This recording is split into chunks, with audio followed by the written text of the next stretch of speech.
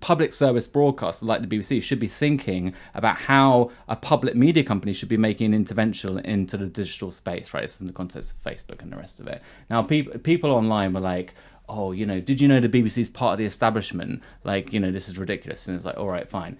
But to an extent, I just think we've now reached a point with the BBC where I'm trying to argue that we can reclaim the BBC for the public and for democratic principles, and people are just like, the BBC? Are you fucking kidding me? And I think in the last few weeks, I mean, I don't know if you guys are aware of this, but Andrew Adonis is sort of, you know, the ultimate kind of Blairite, you know, anti-Brexit campaigner, has been tweeting against the BBC for over a week now.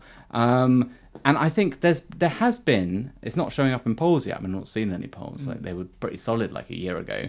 But I think there has been a shift of mood on the BBC, and I think they're eroding their support base. Ultimately, it's going to be the left who are going to come in and save the BBC and public service broadcasting. Not save it as it is, but reform it and protect the values of public service broadcasting. But with this kind of stuff, you know, how are you supposed to go out there and argue in defence of the BBC? You know, I'm not a critic of the BBC, really. I'm just describing the BBC how it actually is. You know, I'm not...